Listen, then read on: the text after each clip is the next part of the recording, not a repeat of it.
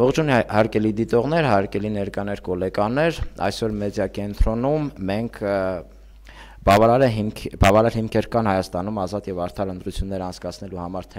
թեմայով քննարկում ենք անցկացնելու քաղաքական կուսակցությունների ներկայացուցիչների մասնակցությամբ այս քննարկումը կհամակարգեմ ես Դերենիկ Մոլխասյանս մեր այսօրվա հյուրերն են սկզբից այստեղ իմ մոտ նշված է Լեռնիկ Ալեքսանյան Հայաստանի Հանրապետական կուսակցություն, բայց պարոն Ալեքսանյանը մի փոքր ուշանում է, քիչ ավելի ուշ մեզ կմիանա, Արամ Մանուկյան կոնգրես ՀԺԿ դաշինք, Արայիկ Հարությունյան ելք դաշինք, Արտակ Սարգսյան Հայաստանի հայ հեղափոխական դաշնակցություն կուսակցություն եւ Ստեփան Սաֆարյան ազատ դեմոկրատներ կուսակցություն Ողջույն հարգելի հյուրեր, երբ ես պայմանավորվում էի հյուրերի հետ, որ թեման ներկայացնում էի, նշում էի, որ ինչպիսի պայմաններ կան ազատ եւ արդար ընտրություններ անցկացնելու համար, առաջի ասոցիացիան, որ կար, դա օրենսդրական հիմքերն էր, սակայն կարծում եմ, որ օրենսդրական հիմքերից զատ կան նաեւ մի շարք այլ պայմաններ, որոնց բավարարելու արդյունքում մենք կարող ենք ունենալ ազատ եւ արդար ընտրություններ։ Հիմա փորձենք հասկանալ, թե ինչքանով Հայաստանում ստեղծվել է այնպիսի մի իրավիճակ, որ ապրիլին տեղի ունենալիք խորհրդարանական ընտրություններին ունենանք քիչ թե շատ վստահելի ընտրություններ։ Խնդրեմ, երևի հերթով սկսենք, խնդրեի շատ հակիրճ պատասխանել, որպեսզի բոլորին հնարավոր լինի ձայնի իրավունք տալ։ Խնդրեմ, պարոն Սարգսյան։ Շնորհակալություն, իհարկե յուրաքանչյուր պետություն իր ընտրությունները կազմակերպելուց ստեղծում է իրավական այդ դաշտը, բայց ազատ եւ արդար ընտրություններ անցկացնելու համար բնականաբար միայն իրավական դաշտը չէ, որ պետք է ապահովին այդ ընտրությունները, դա նախ եւ առաջ ունի սոցիալ-տնտեսական հիմքեր, դա կապված է նաեւ քաղաքական մշակույթի հետ, որ ձևավորվել է տարիների ընթացքում տվյալ պետության մեջ եւ բնականաբար նաեւ կապված է նրանից, թե ընտրությունների մասնակցող քաղաքական ուժերը ինչպիսի քաղաքական կամք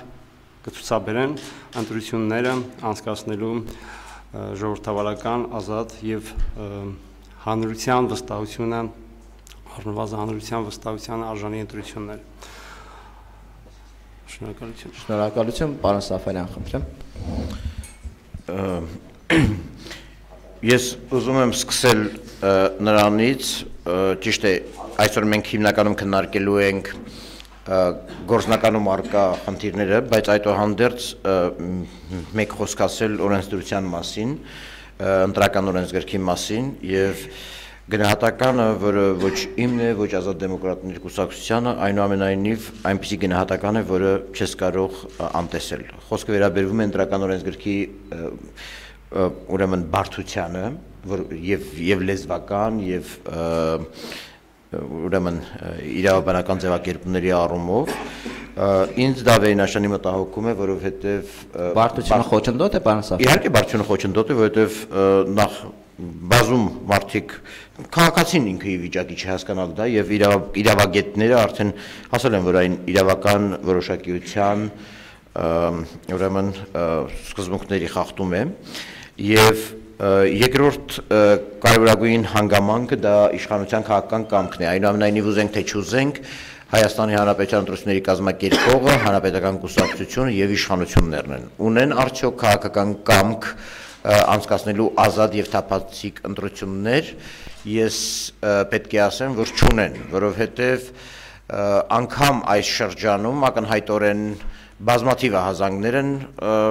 հնչեցվում ընտրակաշառքների, ընտրողներին կաշառելու փորձերի, ընտրողի կամքի վրա ձևավորման այլ միջոցներ օգտագործելու կապակցությամբ եւ որքան էլ պատկան մարմինները, ոստիկանապետը եւ այլ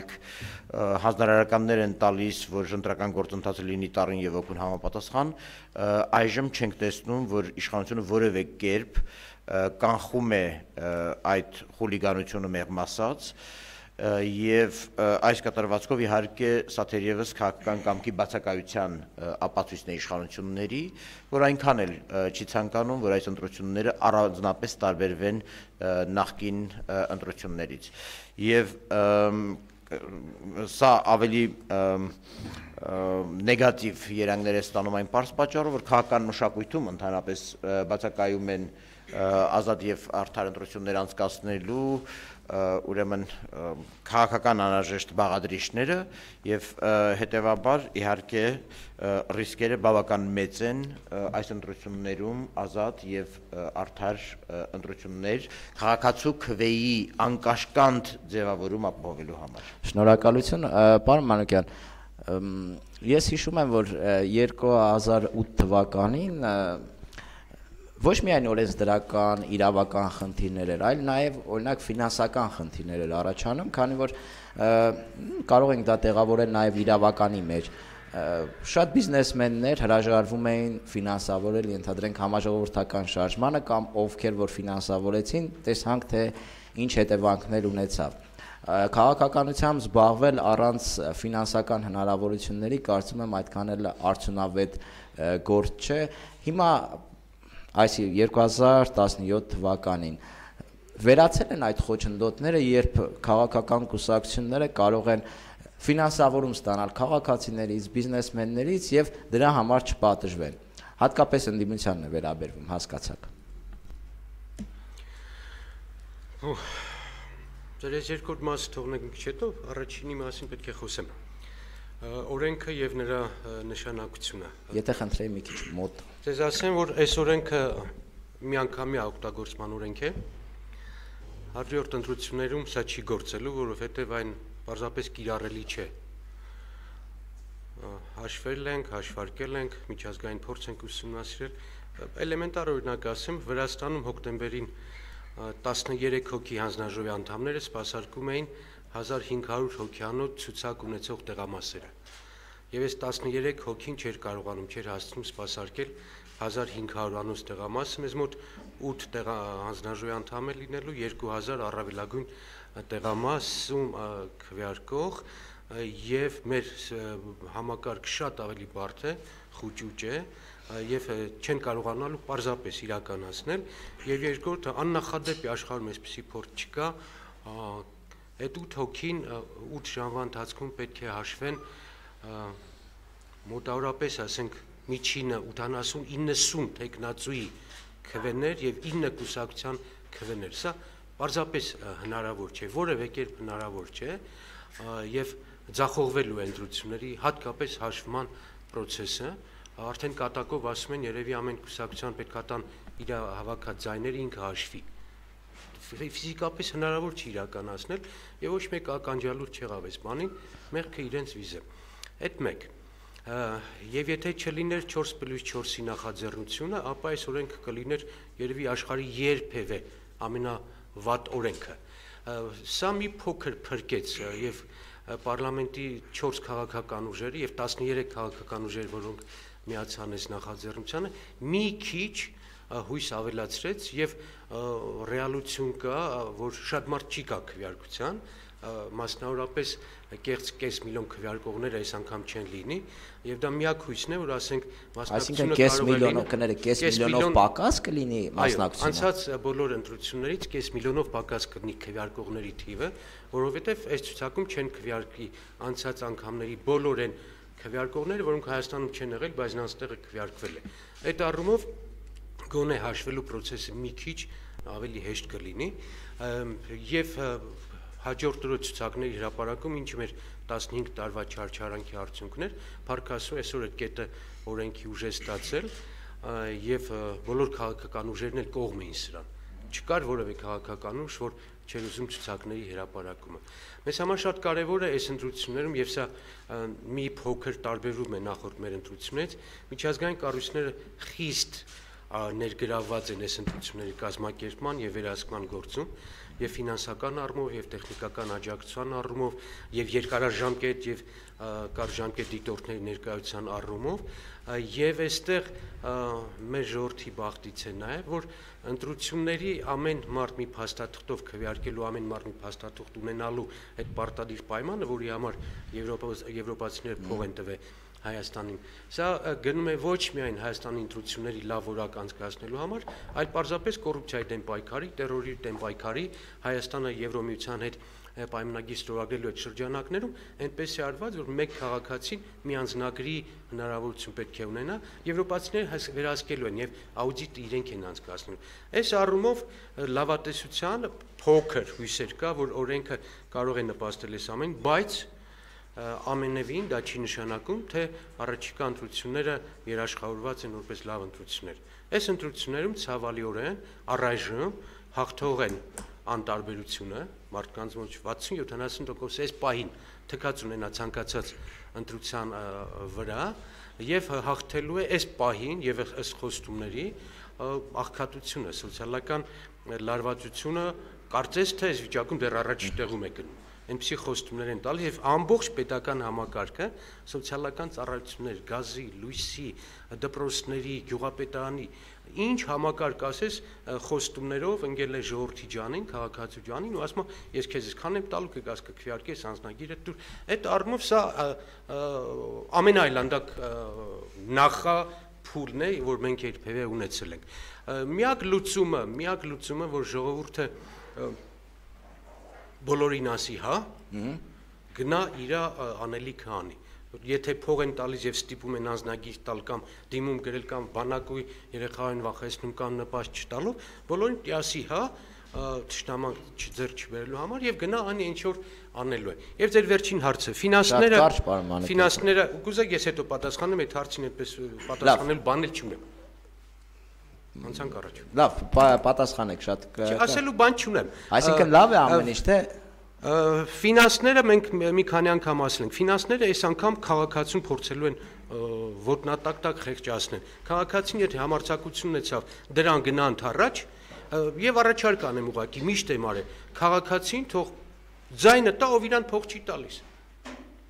Ամենահեշտ տարբերակը փողը եթե չեք կարող չվերցնել, վերցրեք, եթե չեք կարող չվերցնել, վերցնելը շատ վատ բան է։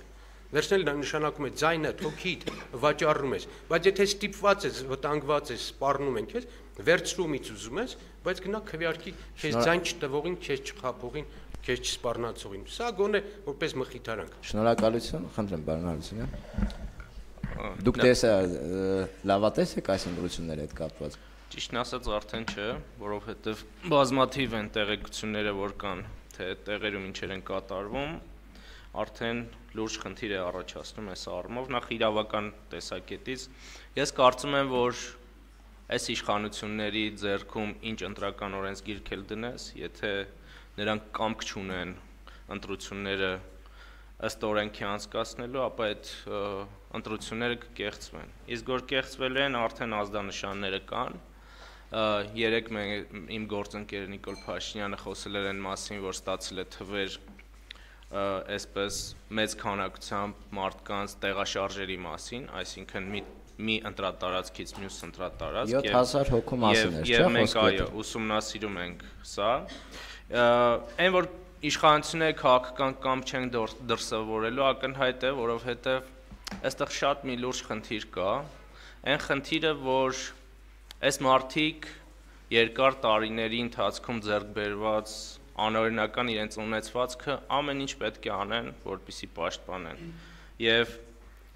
սրա լավագույն ապացույցը օրինակն է, որ օրինակ Սամվել Ալեքսանյանը, որը առաջ դրված է թիվ 3 ընտրատարածքում, հսկայական գումարներ է ծախսում իր շտաբերի վրա։ Մի հատ եկեք պատկերացնենք, որ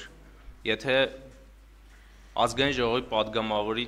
աշխատավարձը ընդամենը 6 միլիոն դրամ է եւ այս մարդ տարեկան եւ այս մարդը կարող է իրեն թույլ տա մի շտաբի վրա տասնյակ միլիոններ ծախսել, ինքն այդ կարող է եզրակացություն անել, թե բայց կինն է ֆինանսավորում, պարոն Հարությունյան։ Դե այս առումով մենք օրենսդրական առաջարկներ ունենք, բարձելու համար, թե կինն է ֆինանսավորում, տատիկն է ֆինանսավորում, թե ով է ֆինանսավորում, այս առումով լուծումներ կունենանք։ Իհարկե ընտրական օրենսգիրքը բարդ է եւ այս պահին արդեն ակնհայտ է, որ քաղաքական ուժերը լրացուցիչ ջանքեր պետք է գործադրեն հանրությանը բացատրելու ընտրական օրենսգրքի բոլոր այն հատվածները, որոնք վերաբերում են կոնկրետ ընտրողին, եւ լրացուցիչ գործ պետք է անեն այս ուղղությամբ։ Ձեր հասած ֆինանսական հարցերի հետ կապված իհարկե ընդդիմությունը այս պահին էլ կրկին բախվում է այդ խնդրին, բայց այն քաղաքական ուժերը, որոնք ներկայացված են ելք դաշինքում, որը ես ներկայացնում եմ, մասնավորապես քաղաքացիական պայմանագիրն ու Լուսավոր Հայաստան կուսակցությունը, այս հարցի լուծման որոշակի մեխանիզմներ են գտել հանգանակությունների միջոցով անհատներից գումարներ ներգրավելու առումով, եւ մենք այս ուղղությամբ աշխատում ենք մեր տեխնացուները առանձին նույնպես դրամահավաքներ են իրենց ընտրատարածքներում արդյունավետություն կա, այսինքն ակտիվությունը քաղաքացիների կողմից, որպեսզի ֆինանսավորեն իրենց նախընտրած քաղաքական ուժին։ Դինամիկան ինչպես է, դուք առաջի անգամ չէ, բարբերաբար կազմակերպում եք նման դրամահավաքներ։ Դինամիկան գրեթե նույնն է, ես պետք է ասեմ, որ սա նաև կապված է քաղաքական ուժերից, այն ասելիքից, որ քաղաքական ուժերը ասում են եւ այն առաջարկներից, որ քաղաքացուն ներկայացնում են, եթե այստեղ էլ մենք հաջողենք, ապա ես կարծում եմ, որ դինամիկան շատ ավելի լավ կլինի։ Շնորհակալություն, պարոն Ալեքսանյանը արդեն միացավ մեզ, հասցրեցիք տեսնել, պարոն Ալեքսանյան, այստեղ դուք լսեցիք վերջին երկու կարծիքը, ես ներկայացնեմ մյուս կարծիքները, որ նախքան ձեր կալը հնչեց։ Պարոն Սաֆարյանը օրինակ կասկած հայտնեց, որ քաղաքական կամք չկա ազատ եւ արդար ընտրություններ անցկացնելու համար, պարոն Սարգսյանը մի փոքր ավելի լավատես էր, ինչպես կպատասխանեք հնչող մեղադրանքներին, որ իշխող կուսակցությունը արդեն կիրառում է ֆինանսական, մարդկային ռեսուրսներ, ընտրությունների որակը դրանով ընկնում է եւ դառնում են, կարծես թե կարող են լինել ոչ լեգիտիմ ընտրություններ, այսինքն վիճահարույց։ Խնդրեմ, պարոն Ալեքսանյան։ Ուրեմն ասել, թե ընտրական օրենսգիրքը իշխանությունների, քաղաքական ուժերի թեկուզ տրամադրել մի անգամից կփոխի սխալները կուղի անցածի թերությունները սխալները, դա ճիշտ չի լինի, որովհետև ընտրությունները կախված են շատ բաղադրիչներից, հանգամանքներից, սովորություններից, ինչ խոսք ամենամեծ պատասխանատվությունը իշխանությունների վրա է ընտրությունների կազմակերպման, եւ դա ավելի իջնենք ներքև կոնկրետ ընտրական օրենսգրքի հետ կապված, միշտ խոսակցությունները գնում երկու մասի ենք բաժանում, ընտրական տեղամաս եւ դրսում։ Մեր ընդդիմադիրներն էլ կարծում եմ չեն ժխտի, որ ընտրական տեղամասում այն թերությունները, հրապարակայնության ապահովումը, ամենայնպես բոլոր հնարավորությունները ստեղծվել են, եթե չասեմ բոլոր հնարավորություններ են ստեղծվել ընտրատեղամասում ընտրությունները հրապարակային անցկացնելու համար։ Սա ոչ ոք չի ժխտում։ Խոսքը ընտրակաշարքների մասին շատ է գնում դրսում, իսկ ընտրատեղամասից դուրս։ Այդ տեսեք, խոսում ենք ֆինանսական ռեսուրսների մասին, հանգանակություն, բարեգործություններ, ոչ ոք չի ժխտում, որ ֆինանսական ռեսուրսները օգնում են ընտրություններին, չգիտեմ։ Ուրեմն շատ դժվար է սահմանագից գծել, ասել սա բարեգործությունն է, սա կաշառք է, սա հանգանակությունն է, սա չգիտեմ։ Ես կարծում եմ այստեղ ներկաներս բոլորս էլ պրակտիկ մարդիկ ենք, գիտենք, որ եթե առաջներում նախկին ընտրությունների ժամանակ դրանից առաջ գումար էին բաժանում, մյուս էին անում, այսօր մարդիկ, այդ նույն մարդիկ, ես չեմ ասում, ես դրա կողմնակիցն եմ, ես ընդհանրապես բարեգործության, եթե դրանք դեֆորմացված են այդ բարեգործությունները, դրա կողմնակիցը չեմ, բարեգործության ձևերն էլ կան, բայց ընդհանրապես մարդիկ օգնում են, ասֆալտ են անում գյուղում, ավելի կոնկրետացնեմ, մյուս են անում, եւ տարվա ընթացքում նույնիսկ ընտրություններից հետո սկսում են բարեգործություններ անել այդ բառից ոչ բուն իմաստով եւ իրոք մարդիկ հասարակությունը տրամադրված ալուն որպես դա կլինի ընտրությունների ժամանակ, դա կլինի որպես մարդ, դա կլինի, չգիտեմ, որպես քաղաքական գործիչ, եթե մարդուն դու այսօր ֆինանսական նյութապես օգնում ես, դժվար ժամանակ, չգիտեմ, լավ օրերին, երեխու վարձի հետ կապված, չգիտեմ դժբախտության օրերի հետ կապված, եւ բնականաբար մարդը տրամադրվում է այդ մարդուն ձայն տալու։ Պլյուս, այսինքն մենք չենք կատարել գործել, ուրեմն մեխանիզմները կատարելագործվել է, բնականon այդ ուղես բոլորս են կատարելագործել, բոլորս էլ դրա այդ բաներից օգտվել ենք, մեկը հնարավորություն ունի շատ, մեկը քիչ։ Եթե շատ հնարավորություն ունենաք, դուք գուցե ավելի, ես չգիտեմ, չեմ ճանաչում, բայց գուցե ավելի շատ անեք։ Ուրեմն դրա մասին չի խոսքը, ոչ ոք չի։ Եվ իշխանությունների մասին, այսօր կապել անհատ մարդուն իշխանությունների հետ անմիջապես, այդ դուք խոսում եք իշխանությունների կամքի մասին։ Այս ընտրական օրենսգրքի նախաձեռնողը եղել է իշխանությունները, ամենայն դեպս։ Եթե այդ կամքը չունենային, ավելի մեկ ուրիշը կնախաձեռնեին, որը ավելի շատ հնարավորություններ կտա։ Ուրեմն խոսել, որ արդեն 2 ամիս առաջ, մի ամիս առաջ, արդեն որ ընտրությունները որևէ դրական տեղաշարժ չի լինի, կաշառք լինելու, մյուսարնելու, կարծում եմ ճիշտ չի, կապրենք իհարկե կտեսնենք իմ ենթադրությամբ, իմ կարծիքով, այս ընտրությունները մի լայն քայլ առաջ են, քան նախկին ընտրությունները։ Նորությամբ կրկնում, ես չեմ ուզում եւ ճիշտ է չի, որ բոլոր թերությունները այս ընտրական օրենսգրքով եւ նույնիսկ բոլոր քաղաքական ուժերի լավ այդ թվում նաեւ իշխանությունների կվերանան, դա չի կարող այդպես լինել, դա ճիշտ չի, բայց որ այս ընտրություններում կլինեն շատ ավելի դրական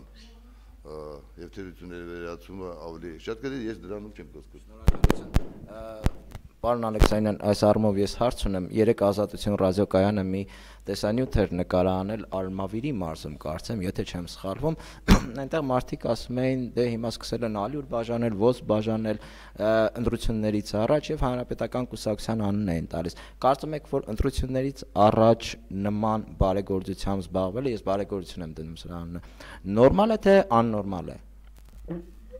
Ուրեմն ես կարծում եմ, որ ամեն ինչ կապել իշխանությունների հետ եւ կուսակցության հետ սխալ է։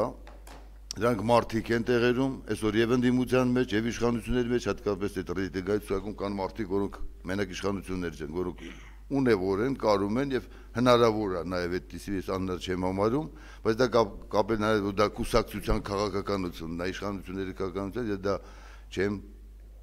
ճիշտ չեմ համարում, ինչի, որովհետեւ ինչքան ես այդ խոհանոցում կամ ամենայնպես կուսակցությունը, կուսակցության ղեկավար կազմը, հանրապետության նախագահը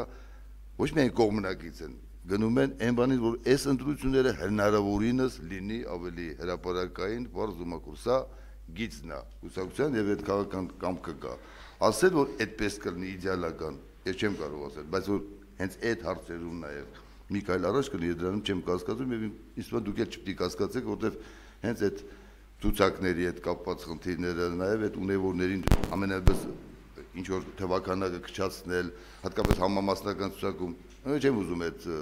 թվեմ։ Համես այս եղած քաղաքական գործընթացները թույլ են տալի ասել, որ կա այդ կամքը եւ այս ընտրությունները ամենայնպես լինելու են ավելի լավ, ես չեմ ասում իդեալական, բայց կլինեն այդ տիպի դեպքեր, դա չի խրախուսվում, չի ասվում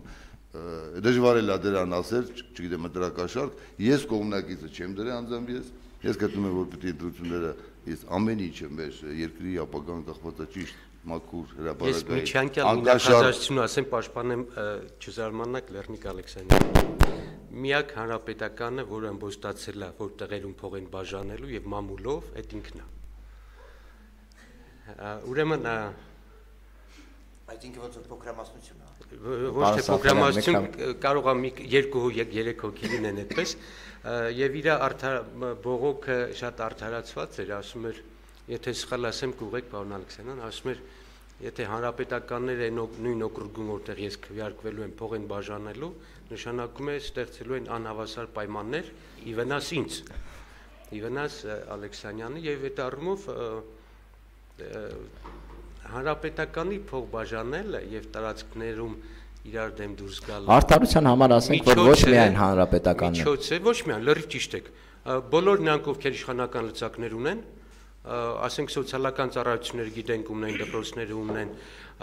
օգտագործում են իրենց լծակները, բայց այս առումով ճշմարտությունը մնում է ճշմարտություն, Լեռնիկ Ալեքսանյանը միակ մարդն է, որ ըմբոստացել է եւ ասել է չեմ թողնի, որ իմ տարածքում իմ դեմ անհավասար պայմաններ ստեղծեն, փող բաժանեն։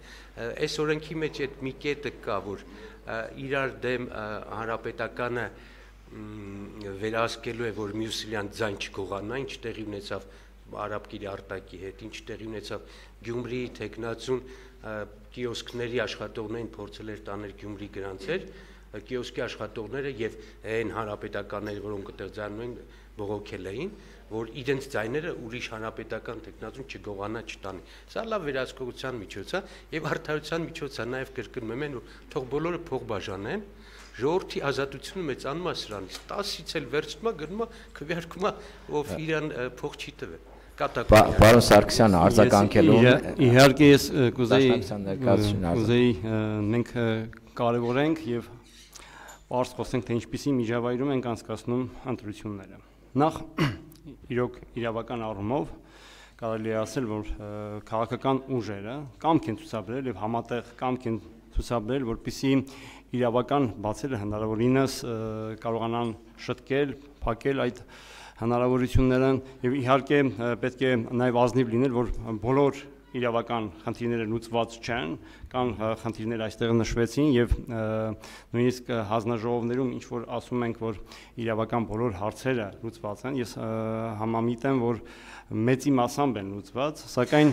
մենք այլ հարթակների մասին եւս ինչպես նշեցի, պետք է շատ կարեւորենք։ Երբ որ խոսում ենք փողի կամ ընտրակաշարքի մասին, ես ուզում եմ հատկապես ընտրակաշարքի պահը ֆիքսել, պետք է խոսենք, թե ինչպիսի հնարավորություններ ենք ստեղծել մենք տարիների ընթացքում, որպեսզի մեր ազգաբնակչությունը այդ ընտրակաշարքին հակազդի, այսինքն չվերցնի գումարը։ Այդ առումով պետք է նշենք, որ մենք ունենք 30-40% աղքատություն եւ նման հասարակությունը միշտ խոցելի է ընտրակաշարքի տեսանկյունից, այսինքն աղքատ մարդուն, երբ որ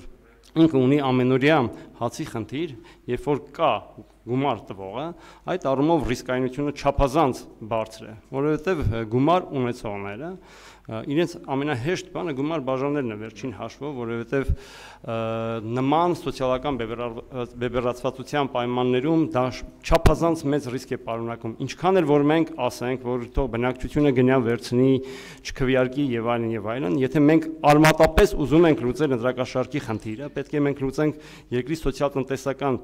խնդիրները, սոցիալական հարցը, միջին խավի ձևավորման հարցը, որովհետև անկախ քաղաքացի մենք պետք է ունենանք, իսկ քաղաքացու անկախությունը երկու ասպեկտ ունի, սոցիալական ասպեկտ, որ ինքը վաստակում է այնքան եւ ինքը կախվածություն չունի արտաքին ազդակներից, որպեսզի այդ գայթակղությունը գումար վերցնելու չունենա։ Եվ երկրորդը դա կրթական խնդիրն է, այսինքն ինչպիսի քաղաքացի ենք մենք դաստիարակել այս տարիների ընթացքում եւ արդյոք ունենք այդ քաղաքացին, այդ գիտակից քաղաքացին, որ կկարողանա չգայթակղվել, այսինքն կրթական այնպիսի որպես քաղաքացի այնպիսի կայացվածություն ունենա եւ չգայթակղվի նման պայմաններում։ Պետք է խոստովանել, որ այս առումով մենք լուրջ խնդիր ունենք բոլոր քաղաքական ուժերը եւ նախկին իշխանությունները եւ ներկա իշխանությունները։ Ինչ վերաբերում է քաղաքական կամքին, ընտրությունները ազատ եւ արդար անցկացնելու եւ որպեսզի մենք բոլորս կարողանանք ընտրություններից հետո շնորհավորել միմյանց, ինձ թվում է, որ յուրաքանչյուր քաղաքական ուժ, մասնակից քաղաքական ուժ պետք է նախ եւ առաջ ինքը պատասխանատու լինի իր քայլերի համար, նախ եւ առաջ, որովհետեւ մենք որպես դաշնակցություն մաս կազմելով իշխանությանը, մենք վերացական այսպես մաս չենք կազմել իշխանությանը կամ մեր համար ինքնանպատակ չի եղել դաշինք ընկել հանրապետական կուսակցության հետ եւ այդ համաձայնագրում հստակ դրված են այդ կետերը, որ մենք ամեն ջանք պետք է թափենք, որպեսզի ընտրությունները վայելեն հանրության վստահությունը եւ մենք հավատացած ենք դա իրականացրել եւ ոչ միայն դա ստորագրության թղթի վրա ենք ամրագրել, այլ մեր քայլերով մենք ամեն ինչ անում ենք որպես կուսակցություն եւ իշխանության մաս կազմող կուսակցություն, որպեսզի կարողանանք ինքներս նախ եւ առաջ մեր արժեվ լինենք ազնիվ եւ ինքներս պետք է կարողանանք մեր քայլերը հանրությանը պարզ լինի եւ այդ առումով ինչպես նախկինում այնպես էլ հիմա դաշնակցությունը երբեք որպես կուսակցություն իր արժեվ խնդիր չի դրել օգտագործել քաղաքական իշխանությունը որպես պարտադրանքի գործիք, այլ ավելի շատ դա հարգանքի հնարավորություն է ստեղծում, այսինքն մենք լինելով իշխանության մեջ երբեք չենք պարտադրել կամ վախեցրել որևէ մեկին, որպեսզի գնան քվեարկեն դաշնակցության համար եւ նաեւ գումարը որպես ընտրակաշարք օգտագործելու այդ ռեսուրսը երբեք կուսակցությունը նման քայլերի չի գնացել եւ այս առումով մենք շարունակելու ենք մեր այդ ուղեգիծը եւ մեր հիմնական ռեսուրսը ըստ էության մեր ցանցն է կուսակցական եւ մենք փորձելու ենք մեր շարքերի գաղափարային այդ ռեսուրսը եւ կարգապահությունը օգտագործել նաեւ մեր համակիրների բանակ։ Շնորհակալություն, այսինքն պարադոքսալ եզրակացություն կարող ենք անել, որի հետ ես համաձայն եմ, որ ինչքան էլ մենք իշխանություններին քննադատում ենք սոցիալ-տնտեսական իրավիճակի վատթարացման համար եւ կարծում ենք, որ դա կաշխատի ի վնաս իշխանությունների, հիմա պարզվում է, որ այդ սոցիալ-տնտեսական վատթարացումը աշխատում է ի օգուտ իշխանությունների, հա? Այդպես կարող ենք իհարկե աղքատ երկրներում իշխող կուսակցության թիվ 1 ընտրողը եւ գործընկերը հենց առաջին հերթին աղքատության ճիրաններում գտնվող մարդն է։ Սա ուղղակի վերինաստիճանի անհերքելի իրողություն է ոչ միայն Հայաստանի, այլ նաեւ այլ նմանատիպ երկրների համար։ Եվ շատերը ոչ պատահական են կատակով կամ հեգնանքով ասում, որ այսպիսի իշխանությունը երբեք շահագրգռված չի լինելու, որպեսզի ձևավորվի միջին խավ, որպեսզի ձևավորվի ազատ, գրպանը լիքը հասարակություն եւ ընտրող, որովհետեւ այդպիսի ընտրողը արդեն ավելի բարձր արժեքներ է ուզում, ավելի բարձր ուրեմն պահանջներ է դնում, ավելի բարձր նշաձող է դնում քաղաքական ուժերի վարքագծի եւ քաղաքական գործիչների ու տեխնատուների առջեւ, հետեւաբար այո, դառնում է այդպիսի ընտրողը վտանգ։ Ես անկեղծ ասած ոչ միայն ես, այլ նաև հավատացնում եմ ազատ դեմոկրատներ թիմը երբեք չի ասելու, հանդես չի գալու վերցրեք բոլորից, ընտրեք ում ուզում եք։ Մենք չենք մտնելու խաղի այս դաշտ, որովհետև խաղի այս դաշտում մենք ոչ միայն անելիք չունենք, ոչ միայն դա վտանգավոր է, այլ այդտեղ հաղթողները արդեն կանխորոշված են։ Եվ երբ Հայաստանի Հանրապետական կուսակցության ներկայացուցիչ պարոն Լեռնիկ Ալեքսանյանը ամենայն հարգանքով իր անձի հանդեպ նշում է, որ իշխանություններն են եղել նախաձեռնողը այս ընտրական բարեփոխման եւ հիշեցնում է մեզ, որ պետք է բաժանել երկու մասի, տեղամասից ներս եւ տեղամասից դուրս, ապա հարց է ծագում. եթե Հանրապետական կուսակցությունը եւ իշխանությունը իսկապես ուզում են կամ ուզում էին ազատ եւ արդար ընտրություններ անել, ով էր խանգարում ընտրական օրենսգիրքը մշակելիս կենտրոնանան ոչ միայն նրա վրա, ինչը կատարվում է հանձնաժողովում եւ այո, այն պահանջը ընտրացակների հրապարակման, որ դրել են քաղաքական գործիչները, քաղաքական ուժերը տասնամյակ շարունակ, ոչ միայն դա բավարարվեր, այլ նայեին նաեւ ընտրողի քաղաքական կամքի ձևավորման վրա ազդող այն գործոնները, որոնք առկա են տեղամասից դուրս։ Ես 2012 թվականին երկու անգամ եւ բարեբախտություն եւ դժբախտություն եմ ունեցել մասնակցելու թիվ 1 ընտրատարածքում որպես մեծամասնական տեխնացու, իդեպ այժմ էլ ճակատագրի բերումով նույն ընտրատարածքում ազատ դեմոկրատներ ժառանգությունից ազատ դեմոկրատ նախկինում ժառանգությունից այժմ ազատ դեմոկրատներ ուրեմն կուսակցության ցուցակով նաև այդ նույն ընտրատարածքում եմ եւ թույլ տվեք հիշեցնել մի բան, որի մասին լավ գիտի իշխանությունը, որովհետեւ այդ նույն ընտրատարածքում տեղի ունեցած ընտրությունների կապակցությամբ ես դիմել եմ նաև Սահմանադրական դատարան եւ ամբողջ հայցադիմումը վերաբերել է ընտրական տեղամասերից դուրս տեղի ունեցողի վրա եւ ակնհայտ փաստեր են տրամադրել, որ կենտրոնական ընտրական հանձնաժողովը իր խոստովանությամբ չի վերահսկում իրավիճակը։ Հիմա հարց եմ տալիս, եթե կենտրոնական ընտրական հանձնաժողովը իր որոշմամբ ասում է, որ գիտեք, քանի որ ընտրական շտաբերը ընտրական կամքի ձևավորման վայր չեն, այլ կազմակերպական վայր են, եւ հետեւաբար ես չեմ մտնում այնտեղ եւ չեմ վերահսկում այնտեղ։ Եթե բազմաթիվ վայրերում սկսած նախընտրական գովազդից վերջացրած լիքը խնդիրներ կարգավորման ենթակա չեն եւ կենտրոնական ընտրական հանձնաժողովը ասում է ես չեմ վերահսկում թե վերելակներում ում նկարն են փակցնում, ում են գովազդում, շենքերի շքամուտքերում ում նախընտրական գովազդն է գնում։ Եթե փաստ է ներկայացվում, որ սահմանված տիրաժից տպականակից դուրս քարոզարշավի բուկլետներ են տպագրվում։ Եթե փաստ է հրապարակվում կամ ներկայացվում, որ մանկապարտեզներում հանդիպումներ են անցկացվում, դպրոցներում հանդիպումներ են անցկացվում եւ ակնհայտորեն կրթական հաստատությունները դառնում են ներգրավવામાં եւ կենտրոնական տրական հանձնաժողովը ասում է, ես այդ ամեն ինչ չեմ վերահսկում։ Չեմ խոսում քաղաքացի եւ շտաբի ղեկավար հարաբերությունների մասին, որոնք տներում են տեղի ունենում, համատիրություններում են տեղի ունենում, այդ կաշառքի եւ ծառայությունների փոխանցումը այդ վայրերում է տեղի ունենում, ասացեք խնդրեմ, քաղաքական կամքը ուր էր, որպեսզի այսպիսի խնդիրներ դրվեին սեղանին, ընտրական օրենսգիր մշակելու ժամանակ եւ լուծումներ տրվեին նաեւ այս խնդիրներին։ Ով էր խանգարում, որ այդպիսի հարցեր դրվեին եւ լուծումներ ստանային։ Պարոն Սաֆարյան, եթե քաղաք ավարտեմ, խնդրեմ, շատ կարճ որպեսզի։ Եվ երկրորդը, ընտրակաշառքի հետ կապված, մեր ասելիքը ընտրողին, մեր քաղաքացուն, սիրելի քաղաքացուն, լինելու հետեւյալը, սիրելիներս, մի պահանջեք ուրիշից 30,000 դրամ, իսկ մեզանից լավ երկիր։ Դա արդար չէ, դա չլինող բան է, եւ հետեւաբար, եթե դուք լավ երկիր եք ուզում ունենալ, ապա ընտրեք լավ ծրագրեր, լավ թիմեր, իսկ եթե դուք ուզում եք պարզապես այսօրվա ձեր խնդրի լուծում, ապա այստեղ էլ ընտրությունը բավական մեծ է։ Եվ հետևաբար նորից եմ կրկնելու, մի պահանջեք մեզանից լավ երկիր քաղաքական գործիչներից եւ քաղաքական ուժերից, իսկ իշխանություններից եւ կաշառք բաժանող ուժերից ընտրակաշառք։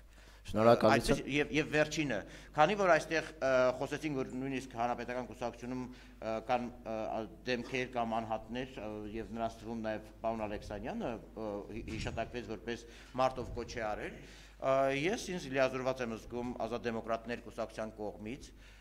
դիմելու բոլորիս, եթե մենք դեմ ենք իսկապես, ինչպես պարոն Ալեքսանյանը ասեց, դեֆորմացված բարեգործություններին,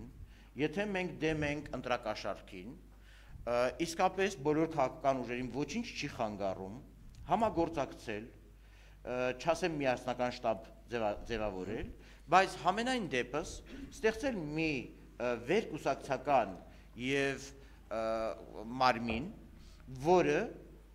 եւ մեր տրամադրած ահազանգերի հետքերով, եւ մեր ընտրողների եւ քաղաքացիների տրամադրած ահազանգերի հետքերով, ուղղակի կկանխի, կփորձի կանխել տարբեր վարկանիշային ռեյտինգային ընտրատարածքներում, ապա քաղաքական տեխնացուների կողմից ցուցաբերվող վարքագծերին կապ չունի դրանք կլինեն իշխող կուսակցության մեջ, թե ոչ իշխանական կուսակցությունների մեջ։ Հետևաբար, եթե իմ այս առաջարկը իսկապես ուրեմն ընդունելի է բոլոր քաղաքական ուժերի կողմից, ապա ես կարծում եմ, որ ընտրատեղամասից դուրս կատարվողի հետ կապված մենք կարող ենք ունենալ հրաշալի համագործակցություն, անկախ նրանից մենք որ դաշտերում ենք եւ անկախ նրանից ինչպիսի գաղափարախոսական եւ ծրագրային տարբերություններ։ Շնորհակալություն,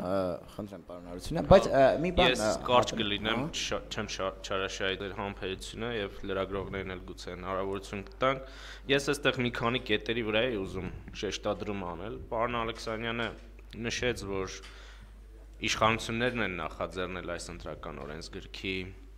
փոփոխությունները եւ եթե կամք չլիներ, դա չէին նախաձեռնի, նախ բոլորս հիշում ենք այն գործընթացը, որ միակողմանի դա նախաձեռնվեց, հետո ինչ որ ընդդիմության բողոքներից հետո ինչ քայլեր արվեցին եւ ներգրավվածություն եղավ ընդդիմության, այս առումով ես պետք է նշեմ, երկրորդը օրենսգիրքը եւ ընտրական գործընթացը ոչ միայն օրենքն է, այլ նաեւ այն քաղաքական մթնոլորտը, որ դրա շուրջ ձևավորված է։ Եվ եթե հանրապետական կուսակցությունը ցանկանում էր, որպեսզի այս ընտրությունները իրոք մեկ քայլ առաջ լինեին, ապա այն օդիոզ դեմքերին, որոնք կան հանրապետական կուսակցությունում, պարզապես չպետք է առաջադրել ընտրատարածքներում։ Ասենք նույն Առաքել Մովսիսյանին, ով մեկ անգամ գետ չի մոտեցել խոսափողին եւ հայտնի է իր այսպես ոչ միանշանակ վարքագծով եւ մենք արդեն հիմա ունենք փաստեր, որ պարոն Առաքել Մովսիսյանը տեղում զբաղված է ահաբեկման գյուղացիների, ահա այս մթնոլորտը ամենևին չի խոսում այն մասին, որ հանրապետականը ցանկանում է, որպեսզի այս ընտրությունները ավելի լավը լինեն, քան նախորդը։ Հերթական անգամ զարմանում եմ Դաշնակցություն կուսակցության կեցվածքի վրա։ բազմաթիվ են դեպքերը, երբ նրանց գործընկերը հանրապետական կուսակցությունը արդեն դիմում է ոչ օրինական քայլերի եւ նրանց կողմից գետ մեկ հայտարարություն չի եղել այս ուղղությամբ եւ երեք նույն Հրանտ Մարգարյանն է խոսել սրա մասին, որ մենք ամեն ինչ անել ենք, մենք չենք բաժանելու ընտրակաշառք, մենք էս չենք անել, դուք իշխանության մաս եք եւ հավասարապես պատասխանատվություն եք կրում իշխանության համար։ Եվ եւս մեկ բան, ես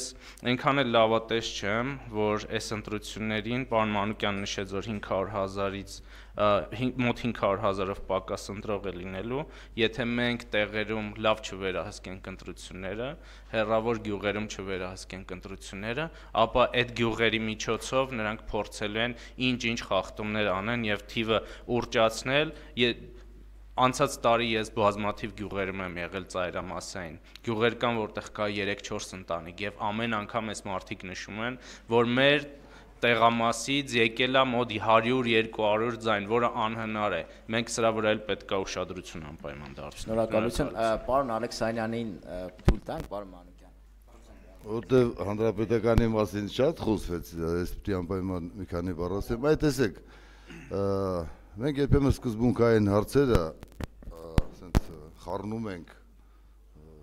խառնաշփոթ ենք սարքում, այն մանրաշ կամ անհատական կամ հարցերի հետ, ասում ենք օդիոզ դեմքերը, նույն օդիոզ դեմքերին կարող է նորից եմ կրկնում, ասենք բարեգործ, կարող ասենք ոչ օդիոզ փող ունեցող, ունևոր, չգիտեմ, ուրեմն չի կարելի սկզբունքային խնդիրները կապել եւ դա ամբողջացնել կուսակցության հետ։ Այդ օդիոզ դեմքերից կան բոլոր կուսակցություններում, եթե այսօր օդիոզ չեն, երեկեին օդիոզ, այն մյուս օրերին օդիոզ, այսինքն դրանք մարդիկ են, բարկացուց տեղեկաց մարդիկ 90-ական թվականներից գիտեն, ճանաչում են իրար, գիտեն ոնց ա եղել, ինչ ա եղել եւ ամեն ինչ պիտի դիտել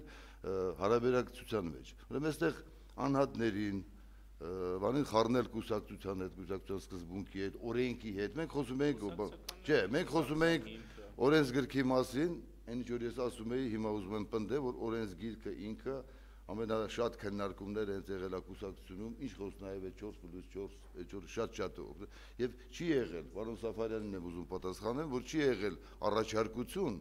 դա կլինի ներսում տեղամասի թե դրսում, որ դա քննարկված չլինի եւ ընդունված չլինի։ Եվ դժբախտությունը կարծում եմ այն չի, որ օրենսգրքում չկա, այ խոսքը եթե կաշառքների մասին է, խոսքը այդ փողի հետ կապված այդ բանի մասին է, սա օրենսգրքի հետ կապված չի։ Եվ նույնիսկ միայն իշխանությունների հետ էլ կապված չի, սա կապված է եւ մեր հասարակության հետ եւ ընդդիմության հետ եւ ընդհանրապես այդ մթնոլորտի հետ, որը կա։ Եվ ես համաձայն եմ ձեր հետ, որ իրոք պետք է ստեղծվի մի հատ վերկուսակցական, բոլոր դեպքերում մենք չունենք այն քաղաքական կուսակցություն, վերկուսակցական մի, չգիտեմ, եթե ոչ պաշտոնական գոնե ընկերական բան, որը վերահսկի, ես դրան լրիվ համաձայն եմ եւ մեկ ուրիշ բան, այսօրվա ընտրական օրենսգիրքը ռեյտինգային է, որը իրոք քննադատելի բաներ ունի, ամենայն դեպս հնարավորություն է տալի, այ պարոն Մանուկյանը ասեց, իրոք կա այդ բանը, որ նույնիսկ հանրապետականները ես չեմ ուզում անուն տալ, շատ տեղամասերում կամ ընտրատեղամասերում կլինեն վերահսկողություններ, ես համոզված եմ, եւ որը այստեղ արդեն իշխանությունը, հանրապետականը կամ դաշնակցությունը կուսակցությունը նշանակություն չունի, որտեղ մարդու ռեյտինգի խնդիրն է, արժանապատվության խնդիրն է, կարծում եմ ամեն մեկ մի արժանապատվություն ունեցող մարդ ինքը կպայքարի, որ իր ռեյտինգը բարձր լինի եւ ոչ գումարու։ Ուրեմն կլինեն այդպիսի դեպքեր եւ կտեսնեք, որ հենց հանրապետականից լինելու են եւ այդ պայքարելու են այդ ընտրակաշառքի դեմ, մյուսի դեմ, ես դրանում համոզված եմ, չեմ ուզում նորից եմ կրկնում ընտրատեղամասի անունը դել։ Համենայն դեպս այս ընտրակարգը ցույց է տալի արդեն, որ կան այն ներքին հանրապետականի մրցակցությունը, ասեմ, որ արդեն գոյություն ունի, դա ոչ թե ես պայքար եմ ողում, այլ կան։ Չէ, գիտես, այդ պրովոկացիոն բաները մի կողմ դնենք, ես այստեղ ավելի լուրջ եմ ուզում բանել, ռետորական, պոպուլիստական բաներ չեմ ուզում ասեմ, իրոք այս բանը քայլ առաջ է, ես կարծում եմ, իսկ եթե քայլ առաջ է չէ, ուրեմն կախված է բոլորից, եւ եկեք հանրապետական կուսակցություն, ուրեմն այստեղ մարդու տեսակի խնդիր կա։ Այն կուսակցությունում էլ կան շատ նորմալ, ես միշտ շեշտում եմ, էլի ուզում եմ եւս մի անգամ կգրեմ, բոլոր կուսակցություններում էլ կան մարդու տեսակներ, որոնք այդքան, չգիտեմ, եւ ընտրակաշառքին են դեմ եւ ազնիվ են բողում իրենց պայքարը, պետք է աշխատել այդ ուժերը միավորել եւ պայքարել այն ընդհանուր թերությունները, որը ես կասեի կուսակցական չի։ Դա մեր հասարակության մեջ եղած այդ թերությունները, որը պետք է վերացնել։ Մեկ ուղղակի արձագանք հնարավորություն տանք Դալիչին հարցեր տալու, եթե կան հարցեր։ Քանի որ հնչեց Դաշնակցությանը ուղղակի հնչեց մեղադրանք Դաշնակցությանը, ես կուզեի ուղղակի արձագանքել, հետո հնարավորություն տալ։ Ես ուզում եմ հիշեցնել ուղղակի, եթե մոռացվել է, որ Դաշնակցությունը մասնակցում է ընտրություններին որպես առանձին կուսակցություն եւ բոլոր կուսակցությունները մրցակից են դիտում, այդ թվում հանրապետական կուսակցությանը։ Եվ այդ առումով, եթե որևէ մեկը մտածում է, որ Դաշնակցությունը որևէ քաղաքական ուժի դատապաշտպանի կամ քննադատի այսպես սուր դերում պետք է կատարի, մենք ընդհանրապես կատարում ենք մեր աշխատանքը եւ քննադատելու ենք եւ փորձելու ենք կանխել այն բոլոր ուժերի կողմից օրենքների խախտումը, ընտրական օրենսդրության խախտումը, որը մենք կտեսնենք, կհայտնաբերենք։ Շնորհակալություն, եթե Դալիչից հարցեր կան, խնդրում եմ, եթե չէ, խոսքը տրամադրենք։ Կա? Խնդրեմ։ Մենք տեսնում ենք, որ նաև առանձին կարծես թե նաև ահաբեկող այսպես ասած մեսիջներ, հաղորդագրություններ կան, մասնավորապես նաև Սերյան Օհանյան, Օսկանյան, Հովանիսյան դաշինքի վերաբերյալ, առանձին այլ դաշինքների վերաբերյալ պարակտող, նաև քննադատող ինչ-որ խոսակցություններ կան, հաղորդագրություններ, եթե այսպես ասենք, հա։ Դրան ինչպես եք վերաբերում եւ ազդեցություն այն կարող է գործել ընտրությունների ընթացքի վրա, քաղաքական ուժերի վարքագծի վրա եւս։ Այսինքն ահաբեկում իշխանությունների կողմից, թե ինֆորմացիոն ահաբեկում։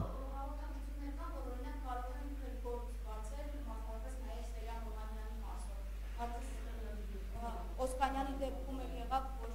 տղային ձերբակալեցին, այսինքն որոշակի առումով տեսնում եք հետապնդում, թե սա չեք կապում քաղաքական որևէ գործընթացի հետ։ Ես առաջարկում եմ թեմայից չշեղվել։ Ունենք թեմա եւ այդ թեմայով ասելիք ունենք, այդ առանձին ձեր ասած թեմա առանձին կարելի անդրադառնալ։ Մասնավորապես ես կարծում եմ, քաղաքական ուժերը պետք է քննադատելով ամենը, բացահայտելով այն այլանդակությունը, ինչ հիմա արվում է, Դաշնակցության մարզպետ աշտարակում իր թիմով սպառնում է, որ նպաստ չեն ստանա, այստեղ իրանց տեխնացում ուրիշ բան ասում, մեկ էլ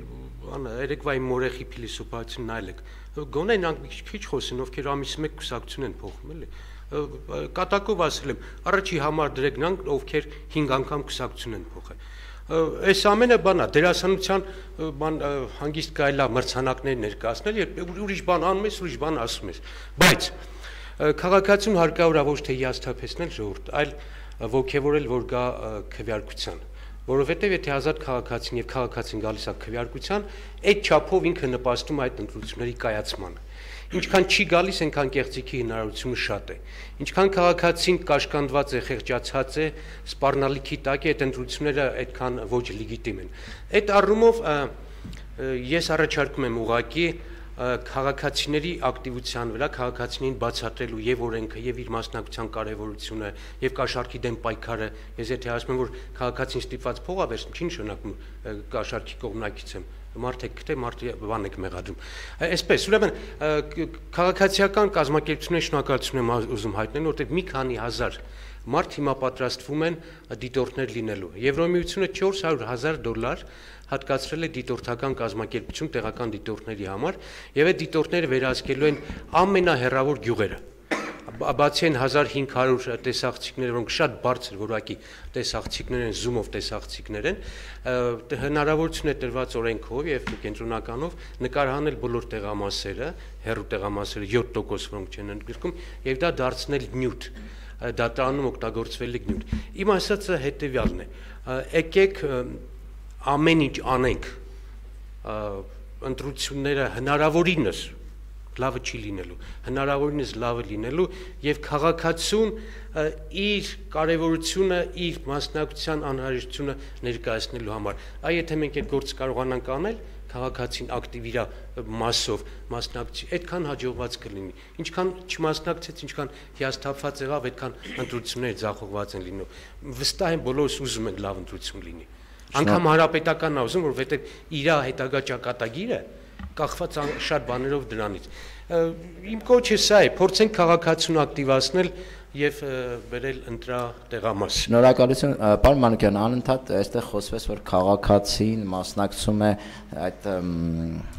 ընտրակաշառք տալու ստանալու գործընթացին, կարծես թե իր կամքով է նաև կատարվում, այսինքն հասարակության որոշ մասը գերադասում է վերցնել գումարը, չգիտեմ, ոսպ, բալյուրը եւ այլն եւ այլն։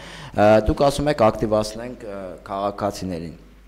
Չեք կարծում, որ այստեղ նաև ընդդիմադիր կուսակցությունների խնդիրը կա, որոնք չեն կարողանում քաղաքական ակտիվություն մտցնել հասարակության մեջ եւ առաջարկել այնպիսի գաղափարներ, եւ այդ գաղափարի ազդեցությամբ քաղաքացին ուղակի չուզենա ընտրակաշառք վերցնել կամ ասենք ավելի քիչ շատ կարճ, քանի որ ես արդեն փորձենք վերջացնենք 30 վայրկյան։ Մենք ղեկավարել ենք ոչի շարժումը եւ ժողովուրդը եկավ ընդառաջ 70%-ով ժողովուրդը քվեարկելա ոչ սահմանադրությանը դեմ, դա հրաշալի արդյունք է, փառք է ժողովրդին։ Երկրորդը գաղափարի առումով իհարկե մենք ունենք գաղափար, չեմ ուզում այսօր չարաշահեմ, մենք ներկայացնելու ենք ծրագիր, որը ժողովրդին կակտիվացնի, դա խաղաղության ծրագիրն է։ Եվ հիմա եթե քաղաքական ուժերը բոլորով գնան քաղաքացուն ողջևորելու մասնակցության առումով, դա կլինի լրջագույն արդյունք։ Շնորհակալություն։ Շնորհակալություն։ Փորձենք արդեն ամփոփել, պարոն Կարծում եմ հարցի մեջ արտարծված խնդիրը անշուշտ ազդում է ընտրությունների ազատ եւ արդար ընթացքի վրա եւ ուզում եմ կոչ անել Հայաստանի Հանրապետության իշխանություններին եւ իրավապահ մարմիններին հատկապես չդառնալ գործիք ներքաղաքական խնդիրներում իհարկե սրանք այնպեսի ձեր հիշատակած երկու օրինակներն էլ թե օրոդաշինքի թե նաև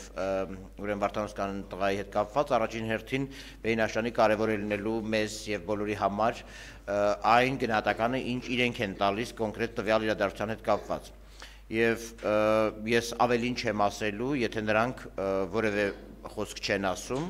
թույլ չեմ տալու ինձ մտնել այդ մանրամասների մեջ, հատկապես երբ Սեյրան Օհանյանի եւ ասենք օրինակ Մարաշի զինված խմբի վերաբերյալ կապի, վերաբերյալ հաղորդագրությունը ավելի վաղ են եղել, քան նույնիսկ ընտրաշավը եւ եթե կան հերքողապատույցներ, ապա դրանք պիտի տրամադրեն իրենք, բայց մյուս կողմից անշուշտ ինչքան էլ մեծ լինի իշխանության գայթակղությունը, այնուամենայնիվ պիտի հորդորեմ, պիտի կոչանեմ եւ նաեւ ասեմ, որ այս նման միջամտություններ ընտրական գործընթացին, եթե անգամ կա խտրական արտադրության տար, միևնույնն է դրանք անընդունելի են, եթե անգամ դրանք նույնիսկ քաղաքական հետապնդում չեն, այնուամենայնիվ անընդունելի է թեկուզ եւ այս շրջանում խտրական արդարադատության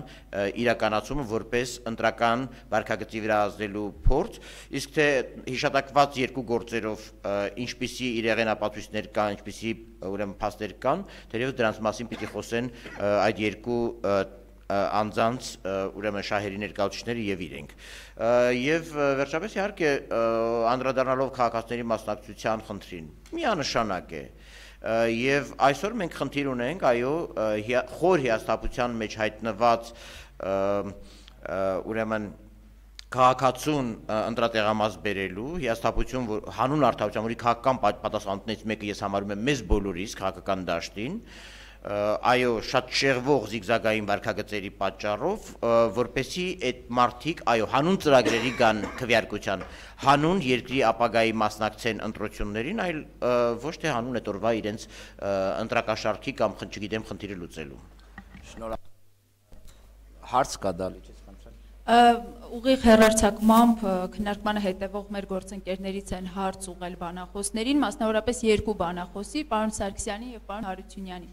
Երկու հարց է այստեղ նշված լրագրող Վարդուհի Ստեփանյանի կողմից։ Ինչպես կմեկնաբանեք Սեյրան Օհանյանի հայտարարությունն այն մասին, որ ընդդիմադիր դաշտում միակ չկառավարվող ուժը Օհանյան-Ռաֆի Օսկանյան դաշինքն է,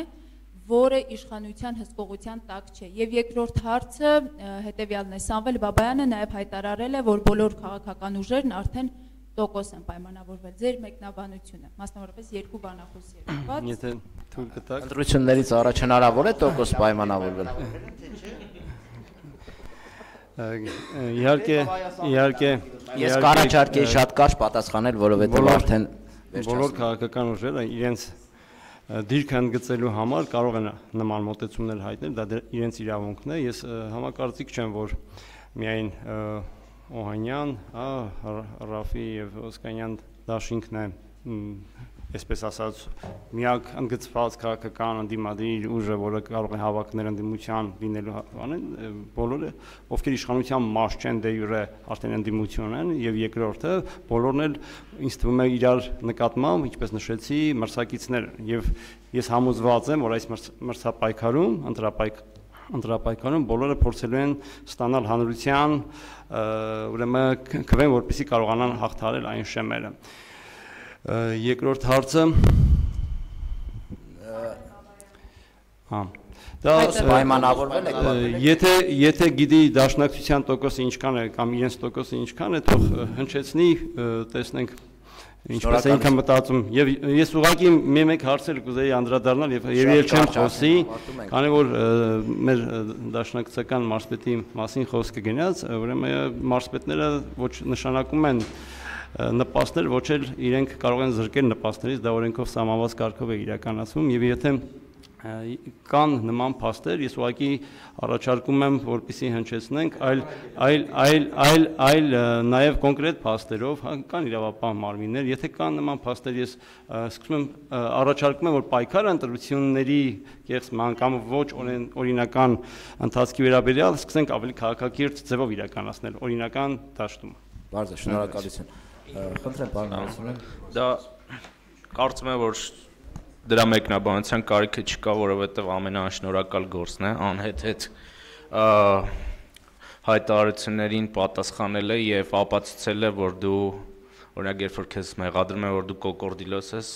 արդարանալ, որ դու կոկորդիլոս չես, մանավանդ Սամվել Բաբայանին, ով այդպես սիրում է ստվերային գործունեություն ծավալել ու ինքը լավ կիմանա ստվերում ով ինչա պայմանավորվում, ես կուզեմ որպես ամփոփում ասել, որ մեր քաղաքական ուժերի անելիքը առաջիկա ընտրությունների ժամանակ պետք է լինի երկուսը։ Այս իշխանությունները ամեն ինչ անում են, որպեսզի ընտրությունները վերածեն համմասնականից մեծամասնականի, այսինքն մեզ տանեն մտցնեն մեծամասնական տրամաբանության մեջ, երբ որ տեղերում ամբողջ քարոզարշավը կվերածվի անձերի միջև պայքարի, այլ ոչ թե գաղափարների միջև պայքարի։ Այստեղ մենք շատ լուրջ անելիք ունենք ու չպետք է տրվենք այդ գայթակղությանը եւ այդ ծուղակի մեջ չպետք է ընկնենք, որպեսզի այս ընտրությունները վերածենք իշխանության ուզած մեծամասնական տրամաբանության մեջ մտնենք։ Եթե մենք այս ծուղակի մեջ ընկանք, մենք այստեղ պարտված ենք, որովհետև իշխանությունը այնտեղ ունի բոլոր գործիքները, ընդդիմությունը շատ քիչ գործիքները տեղ ունի եւ այս ուղղությամբ գործողություն պետք է անենք եւ երկրորդը համաձայն եմ իմ ընդդիմադիր գործընկերների հետ, որ մենք պետք է հասարակությանը արթնացնենք ու այդ ապաթիայից դուրս բերենք մեր առաջարկներով, մեր դրական ասելքով եւ ինչու՞ չէ դուխ տալով նաեւ։ Մերսի։ Շնորհակալություն, պարոն Մանուկյան, կա արձագանքելու։ Պարոն Ալեքսանյան, դուք փորձեք ամփոփել արդեն տոկոսներ պայմանավորվում եք քաղաքական ուժերի հետ, թե չեք պայմանավորվում, այնուհետև հա պարոն Սաֆարյանը կարձագանքի եւ արդյոք համակարծիք որ հասարակությունը հիմա ապաթիայի մեջ է, հիասթափության մեջ է եւ միակ շահագրգիռ գործոնը դա ձեր ասած դեֆորմացված բարեգործությամբ մարդկանց ակտիվացնելն է։ Ինչ խոսք մեխը հասարակության մարդու ակտիվացումը միանշանակ համաձայն եմ, եթե մենք ունենանք ակտիվ հասարակություն, ակտիվ ընտրող, ակտիվ քաղաքացի, ուրեմն դա մեխանիկորեն ստեղծում է զսպման մեխանիզմներ եւ իշխանությունների եւ ընդդիմության եւ նաեւ կարգավորիչ։ Ուրեմն միանշանակ ամբողջ մեխը ես նույնպես համարում եմ, որ մեր քաղաքացին ակտիվ պիտի լինի, առաջի պայմանն է, որ քաղաքացին ակտիվ պիտի գնա ընտրի, դա կլինի կընտրի, ակտիվ պիտի լինի քաղաքացին, ամբողջ մեխը դրանում եմ համարում, իսկ մնացած այդ թերությունները ակնկալիքները, ես արդեն ասեցի, այս ընտրությունները իր թերություններով, ընտրակարգը, իր թերություններով հանդերձ, դա բնական է, շատ բնական է, որտեղ մենք պարլամենտական համակարգը կառավարման նորությունն է, այս ընտրակարգն է նորություն, ես համաձայն եմ պարոն Մանուկյանի հետ, որ այս կիսա այդ ռեյտինգ, այս ընտրակարգը դա միջանկյալ է, լավ գիտակցում եք, որ սա միջանկյալ է, համենայն դեպս սա միջանկյալ է այն բանի, որ միանգամից համամասնականացնելու համար մենք իմ անձնական կարծիքն է դա, մենք պատրաստ չէինք, մենք չունեինք այդ քաղաքական համակարգը, ինչ կողսա նպաստում է քաղաքական համակարգի քաղաքական դաշտի կայացմանը, բայց մի տեսակ էլ նաև քաղաքական դաշտը թույլ չի տալի, որ մենք անցնենք միայն համամասնականի, այսինքն սա միջանկյալ է լինելու հնարավոր է եւ ես լավ ատես եմ, ես այն կարծիքին եմ, որ համենայն դեպս կրկնում եմ իմ սկզբի խոսքը, որ համենայն դեպս այս ընտրությունները իր ամբողջության մեջ մի լայն քայլ առաջ կլինեն, քան նախկին ընտրությունները։ Շատ կարճ առաջադրված հարցի մասով 2007-ին էլ ենք մասնակցել ընտրություններին, իհարկե միայն համամասնական ընտրակարգով, 2012 թվականին թիվ 1 ընտրատարածքում ազատ դեմոկրատներ եւ ժառանգություն կուսակցության երկու կուսակցությունների տեխնատուն եմ եղել իդեպ եւ նաեւ այժմ հանդիսանում եմ ազատ դեմոկրատների տեխնատուն կրկին թիվ 1-ում անցած ընտրություններին որտեղ այդ երկու ուժերը ինձ պաշտպանել են ստացել ենք 10000-ին մոտ ձայն իգիտություն պարոն Սամվել Բաբայանին